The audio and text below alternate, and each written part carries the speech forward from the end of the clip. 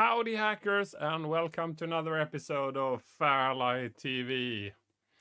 We have been far from regular the last few weeks, but I hope you can forgive me. I'm in the process of moving, and we're leaving a house that we lived in for 20 years. So very little spare time for hobbies and stuff like that. But this time we will bring something to the table because there has been or have been a few recent releases that I would like to bring your attention to, and they were all done by members of the group Nostalgia. So over to tape stuff from Nostalgia.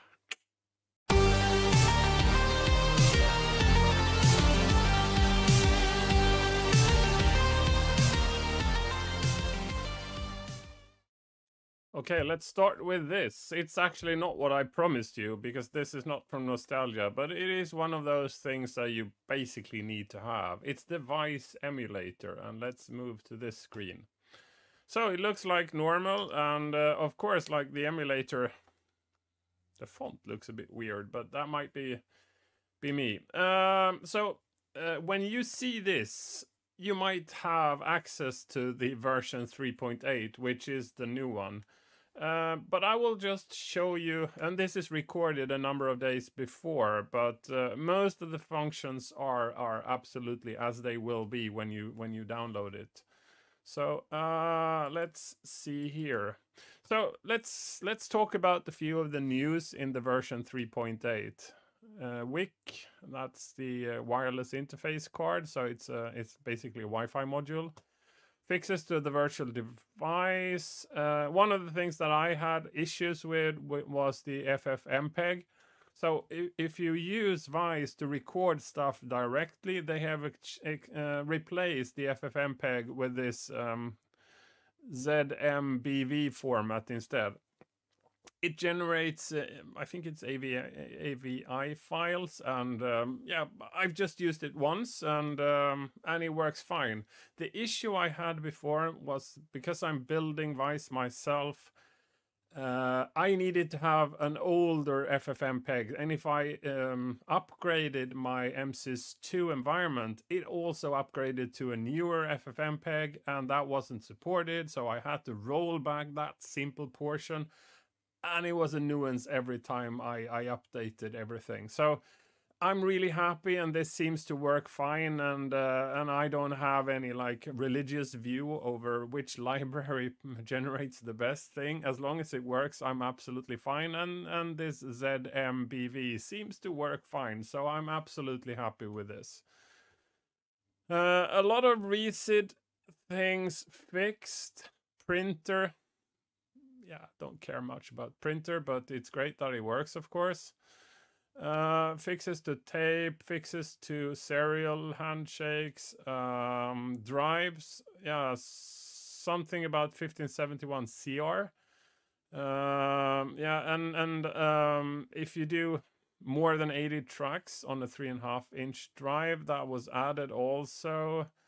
RAM expansion unit stuff, and more printer stuff, palette files, runtime, CIA shift registers fixed. That seems to be rather important, right? I mean, anything that relies on CIA would need this.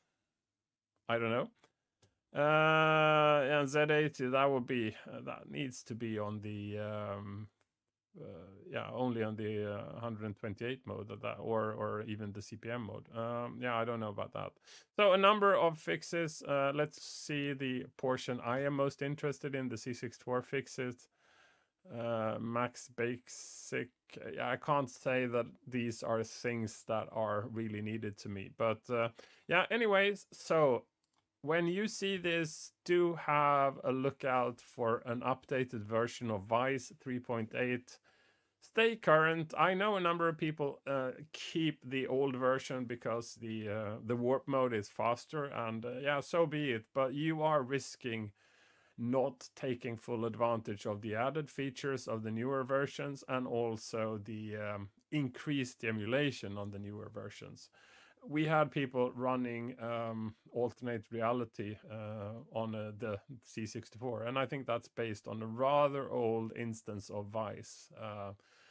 And it bugged for that reason. It works absolutely fine when you run it on stock hardware, and it also runs fine if you run it on like a current version of Vice on basically any platform and that we have tried it on. So do keep updated with Vice 3.8 to be released on Christmas Eve.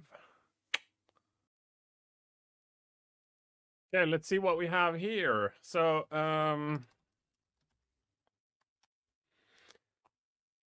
one of the more competent guys doing cracking on the C64 is Fungus from Nostalgia. He has been doing this for a very long time, and he also did a number of transfers.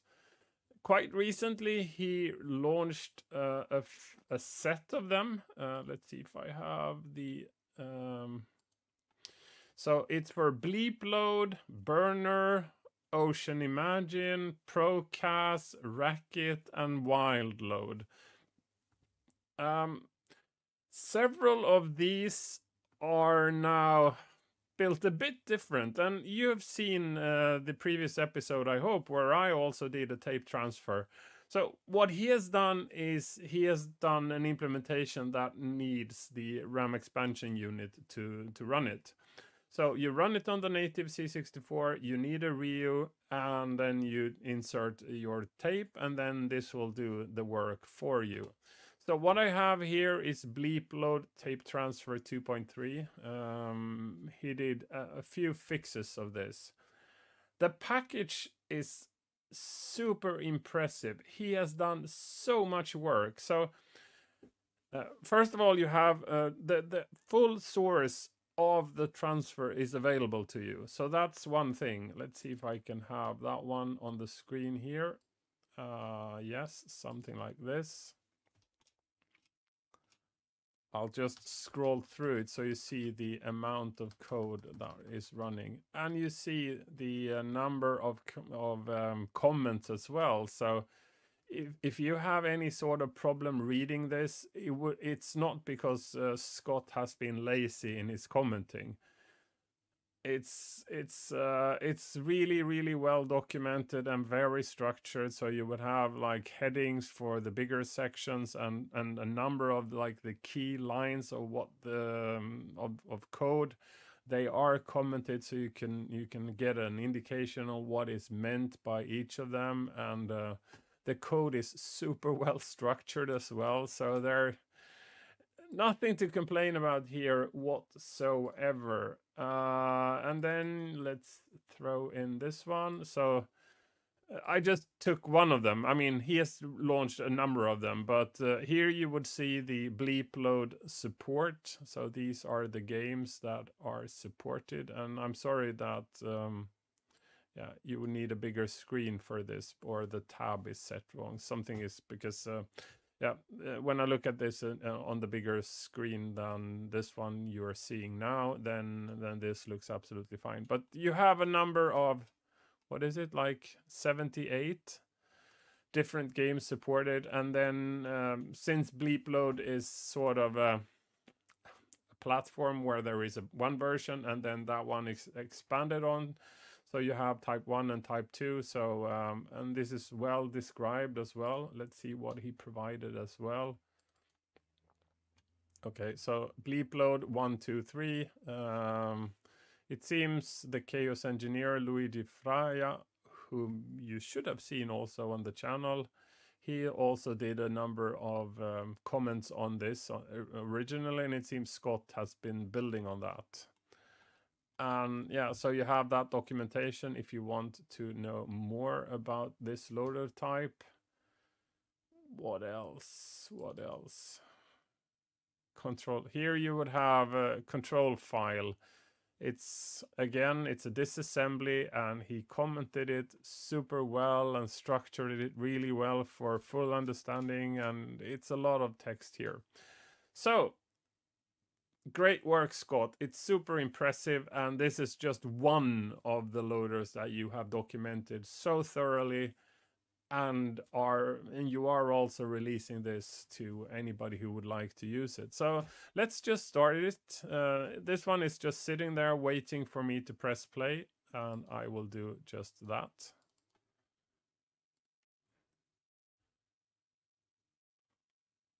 And I will fast forward. Okay, so now it starts transferring the stuff, and block number and load address. So it seems that this one is loading to blocks. My initial thought was that he would be storing stuff into the RAM expansion unit just so that he wouldn't need to save throughout the process, just store everything to the RAM expansion unit. But he is actually saving in between the segments here. And the game I picked was Dynamic Duo. Again, there are a number of games supported, and I just picked a random one. I actually picked Batman: The Caped Crusader, but the version I had didn't support bleep load. It was something else. Yeah, and this is sped up, of course. So I'm running in warp mode. The exit here is a bit weird. It's not detecting that it's ending. So it's sitting here, and I guess it's not even running. So play is still pressed, and the tape is still sort of continuing, even if the tape has ended. And we do have now all the files on list. So I just copied, and I used the 1581 image just to be sure that everything would fit, which it did quite nicely. So bleep load 2.3, that's the file here, and then you have bleep load control. Again, if you want to read the details on this particular transfer, it's there in amongst Scott's documents. And what these are, you would have a number of files transferred, and then seemingly there is a jump to somewhere, and then it loads another file, and then there is a jump. So he stores the jump so that you can see that there is a jump here, and you can follow the sequence. If you look at how I did my transfer, I wasn't transferring any of that data. So the sequential file here is the information on the jump that is executed between the loads here.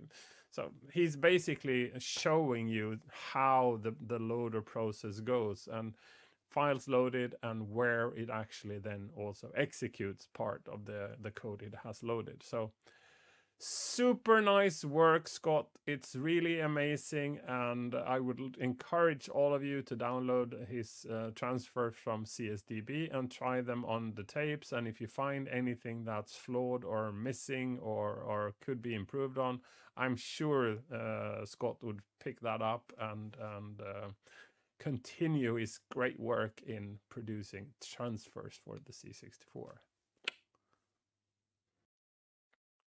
Okay, so the previous transfer was run inside the emulator on the C64. So it's basically running the stock machine, requiring a RAM expansion unit, so be it, but it's still running inside the C64, and it's transferring using like the C64. And it's communicating via the tape bus, assuming that there is a tape there. So it does work from a real native C64 tape. The other program that I have been showing has been just recently updated. So Tapex, Tom of Nostalgia, so SLC of Nostalgia, updated Tapex to version 2.0. And the key difference between this and what you've seen previously is that this one is assuming a tap file. So it's already assuming the file in a format where you transfer tape to be used with emulators. But this one isn't just doing that. That's a massive thing, and it's great, and it's been working for a long time, and the improvements on this one there are numerous of improvements, but that alone wouldn't justify a jump from 1.7 up until 2.0. The key difference here is that this one also supports that you read a pure, like a sample. So if you take an audio tape from a tape deck or whatever, so no C64 involved, but you take the tape from a C64 and you put that in a normal tape deck, and then you record it as if it was like music on the tape. This one can take that sample file and convert that into a tap. There has been additional, or I've seen a number of other programs. I think Marcus Brenner has done, what's that, MTAP or something. I think MTAP is the name of Marcus Brenner's program, doing like a similar thing. But so Tom has implemented that. It's in this program, but it's also released as a separate program. It's called, is it XTAP? XTAP 101. So it's I don't know if there was a 1.0 and then he did a small fix and it's a 101. And let's take Dynamic Duo, the one that we had before. Yeah, you can see it takes a few seconds for it to scan. These are the loaders the program is supporting, so it's a wide range of loaders. And if you would like, if you already know the loader type of the particular tape that you are feeding to it, you can disable the other ones, and you would have a faster scanning process because it would not need to identify the particular one that you're feeding it. But if it takes 3 seconds, who cares? Then let the program do its work, and it's less hassle for you. So you have a report here. That one is printing the different segments. Yeah, so you see here a number of segments loaded, and you have an information set per segment. View. Yeah, so you see the different segments basically. So the segments you see here would be basically the same as you saw here on the report page. But view. Let's do file details of that particular one. So that is from B600 to B6FF. That's one segment here. Yeah, that's that. And of course, the really cool thing is, let's see that one, and let's do like that. And you can have, so already here you can do a full disassembly of the program, which is super convenient. Of course, if you get into the data it reads, this, well, normally this could actually be encrypted, but seemingly BleepLoad isn't using any decryption for it, or encryption for this, so you can actually read it, the disassembly here, fully plain. Right, and if you have a number of those things and you want to see them as hex, you can see them as hex, and yeah, whatever. That's hex. So TapX 2.0 by SLC of Nostalgia. So Tom, great work from also this Nostalgia member. Really impressed. Yeah, you have done amazing work, and these are for sure programs that you would like to pick up if you are interested in hacking in the low-level stuff on the C64, because tools like TapX makes life a lot easier, and also the most recent Vice version makes life so much easier. Yeah, so congratulations for a super nice release, Tom. I really like this program. All right, so there is one additional program I would like to show you, and it's called Nova. Probably this is a program you haven't really tried, but anybody who is familiar with Assembly64 would have used that program to access their collection, and then pressing, just double clicking on the program, and it starts nicely in the emulator. So SLC, Tom, has done something which is sort of the same thing, but really not.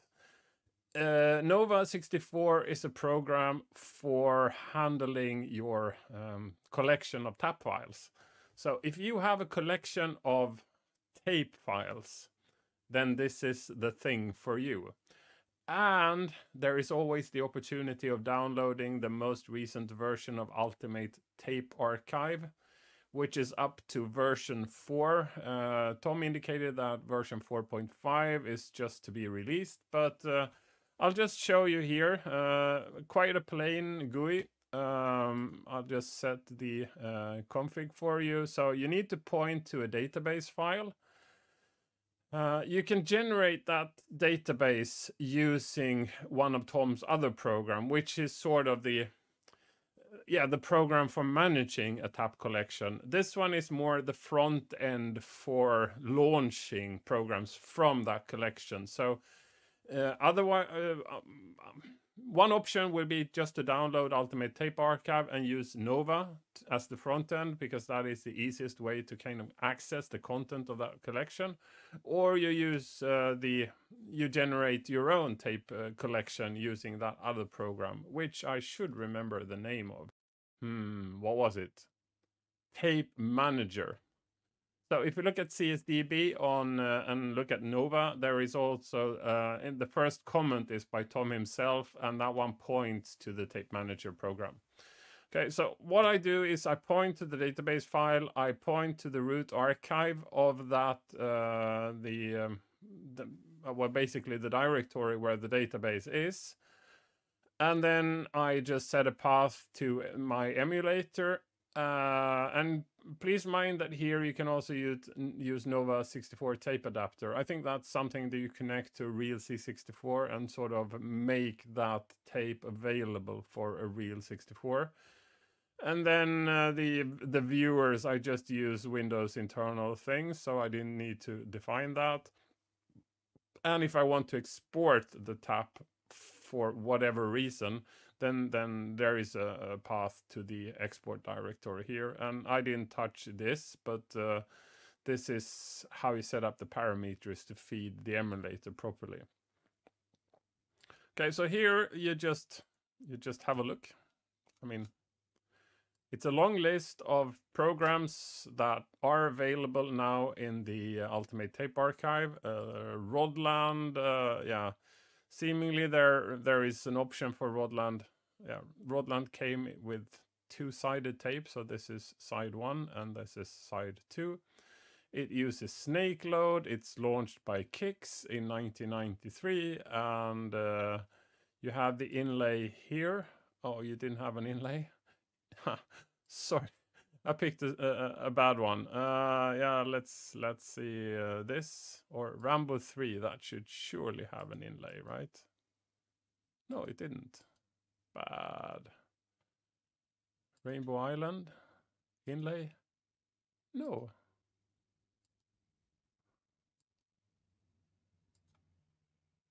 It's really bad. Ah, sorry, my mistake.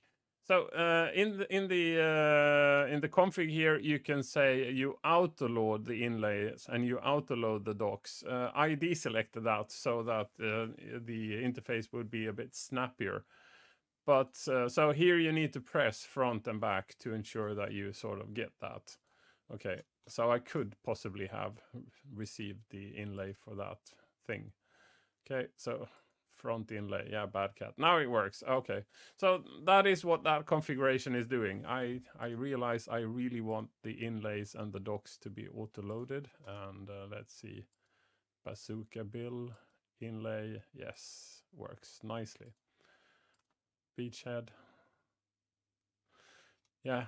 Give me a suggestion of a game that I should try. Ah, okay, yeah. Cobra, we'll have that. Good suggestion.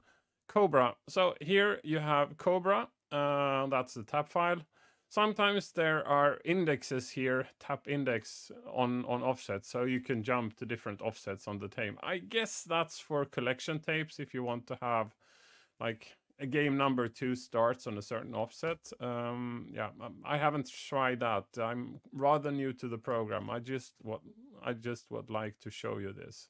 So Cobra tap, Vice starts, and we're all good.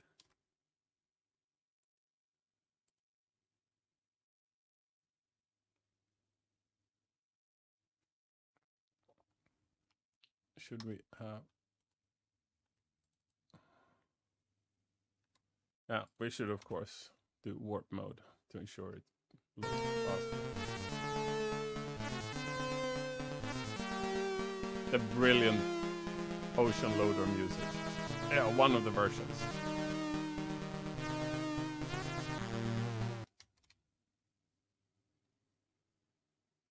Okay, so the reason you don't hear it now is because I turned warp mode on again. So it's loading, loading, loading. Yeah. And this is a regular tape load. Nothing is different. It's just the ease of access to a collection of tape. For that, you should use Nova 64. SLC, Tom, splendid work. Looks really nice.